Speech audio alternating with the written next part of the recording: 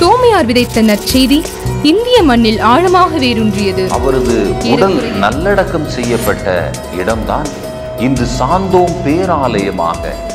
தம்மால் திருத்தந்தையை சந்திக்க முடியாது என்று கூறினார். உலகின் தலை சிறந்த 10 பெண்மணிகளில் எப்போதும் வேலை செய்து கொண்டே இரு, கடவுள் வந்து பார்த்தாலும் கிறிஸ்துவுக்காக பாடுகளையும் துன்பங்களையும் ஏற்போம்.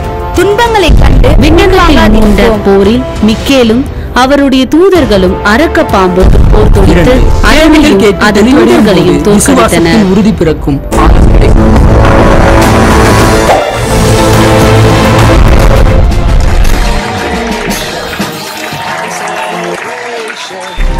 எதையும் கண்மூடித்தனமாக ஏற்றுக்கொள்கிறார்கள்.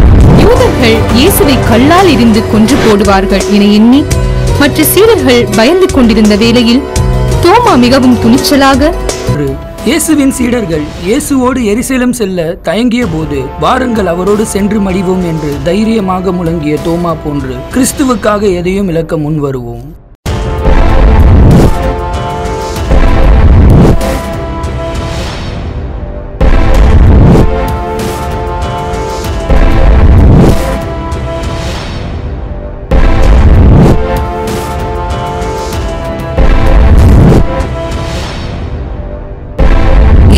யூடியூப் சேனலை மறக்காம சப்ஸ்கிரைப் பண்ணுங்க. அதோட பெல் ஐகானையும் கிளிக் பண்ணுங்க.